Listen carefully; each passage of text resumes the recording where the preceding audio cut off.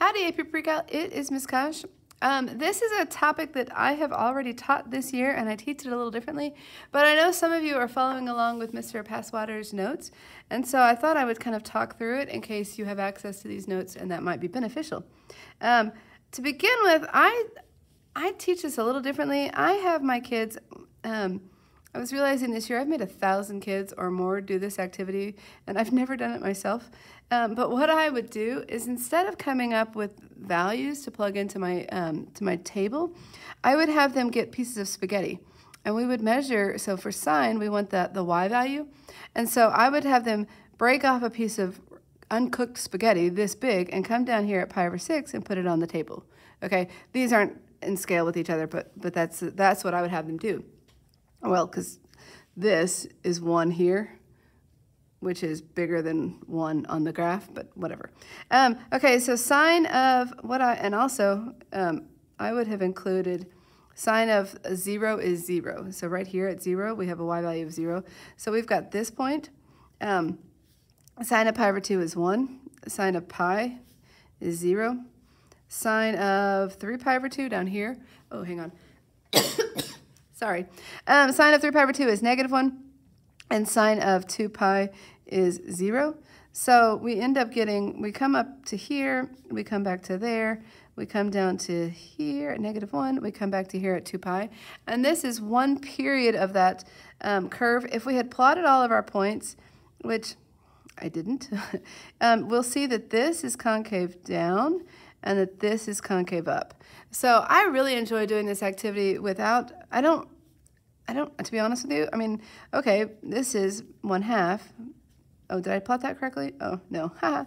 Okay, and I did get it right over here. Well, that's great. And this would be -1/2, and this is, you know, right there. So we could plot more of these points, and some aren't gross, but I don't really care what root 3 over 2 is approximately equal to. So there we go. Anyway, and I like to see the correlation between the y values here become y values here, and we put in spaghetti sticks. Okay, but there's our curve, and we could plot all these points if we wanted to. I just don't find it all that edifying. Okay, so what do we take away from this? Well, we have a midline. It goes through the center of our function here. The midline is y equals 0 for the parent function. The amplitude is how high do we go above or likewise below the midline, and the amplitude will always be positive. The period is how long does it take it to do everything it's going to do.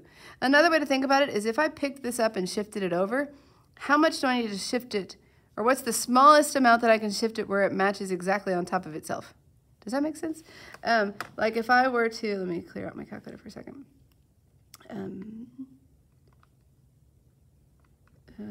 Delete. Okay, if I were just to graph sine of x, you can't see that, but here we go. I'm going to come here, window. Oh, no, I'm not apparently. Okay, let's try that again. Sine of x. Enter. Now I can look at my window. Shift window. I'm going to go to the trig, and this is like -3 pi to +3 pi. Okay, so it's going to graph something like this. Okay, isn't that lovely? If I come then and say on my if I took my graph and said sine of x and I wanted to shift it to the left, say pi, it doesn't match up. They're off by pi. So I picked this one up and I shifted it over here, and then it went like this. So this first one that was blue right here then became this one when I shifted to the right pi. But if I come back and say, well, let's shift it, exit. Let's shift it to the right 2 pi. It gives us the same curve. So what it did is it took this first one right here and shifted it to here. And so, but since it's periodic, they matched up exactly. That's what we're talking about with the period. Now the frequency, my understanding is the frequency is 1 over the period. So the frequency is 1 over 2 pi. I've seen some different things, and we've had some arguments at lunch. I mean, arguments / discussion / this is kind of fun. But anyway, this is what my understanding is for AP. The frequency is the reciprocal of the period. Okay, the graph oscillates between concave down, here's concave down, and concave up.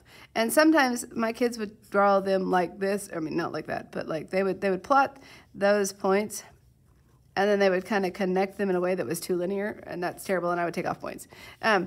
notice with my kids, if you're watching this video, I always want to see that you have correctly placed 1, 2, 3, 4, 5 points. Okay, and so those are the 5 things that I'm looking to see that you have labeled. I want to be able to, you can either do tick marks or you can do ordered pairs. I don't care. I just need to know that I can clearly tell that you know what the coordinates are for those 5 points on a sine curve. Okay. We can also do cosine. And so what I would do with my kids is we would take a piece of spaghetti and we would measure out the x value and then we would come and move it here. Okay, they're not to the same scale, but here we go. So on this one, notice that at cosine of 0 it has a length, the x value is 1, so we're here. And then at cosine of, okay, let's actually pay attention to what they're doing. There's one that was 1/2, and that's at pi over 3 is 1/2. And then at pi over 2, it's 0. And then at 2 pi over 3 was -1/2. At pi, we're at -1. I could plot more, but I'm not, anyway, my kids practiced this using spaghetti, or discovered this using spaghetti. At pi over 3, we were at 0, and then we get back to +1. So we're doing something like, well, and this is 4 pi over 3, that was -1/2. 5 pi over 3 is a +1/2. Okay, so let's see if we can graph these. At pi over 3, we're at +1/2. Pi over 2, we're at 0. 2 pi over 3, we're at -1/2. Pi, we're at -1. 4 pi over 3, is that where I am? Yes, here. And then, I'm not used to doing this, can you tell? I'm a little hesitant. Okay, basically this part is concave down, this part is concave up, and this part is concave down. And with my kids, what am I looking for when you plot these? I want 1, 2, 3, 4, 5 coordinates clearly labeled. Okay, just like, and actually, with the sine and the cosine, if you picked points like this on if they made this shape but it was cosine versus making this shape and it's sine, I don't know if I said that properly. I don't care. I want maximum, midpoint, maximum, midpoint, maximum. I want 5 in a row. So you could do from the top to the bottom back to the top, or you could go from the midline and work your way here and get another one over here. Anyway, something like that. Okay, same idea here with this. We have a midline of 0, we have an amplitude of 1, we have a period of 2 pi, and we have a frequency of 1 over 2 pi, and it goes from concave down and concave up. So here's the concave down, here's the concave up, here's concave down. And those are the parent functions of sine and cosine. Okay, let's see. Then he says, sinusoidal function is any function that involves addition and multiplicative transformations of this. Okay, of f of theta equals sine of theta. The sine and cosine functions are both sinusoidal functions because we can, okay, so basically what he's pointing out to you is that we can take this cosine curve and shift it a little bit and it becomes sine. So you can write, my kids are good at this point in the year of writing an equation. I give them a graph and they can write it as a sine function or as a cosine function. If you're new to this, you will figure out how to do that as we go. Let's save the examples for the next video. So come on back, subscribe, keep watching, ask me questions. Hopefully I can help you out. Go practice.